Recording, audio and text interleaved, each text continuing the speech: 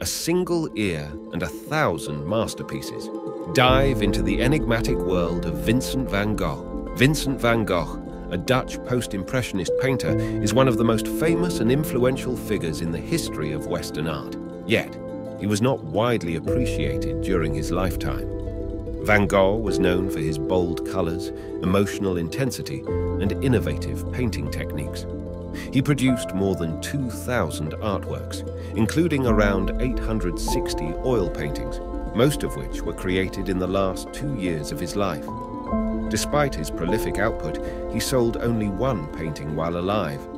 Van Gogh struggled with mental illness and was largely ignored and ridiculed by art critics. In a moment of despair, he famously cut off part of his own ear.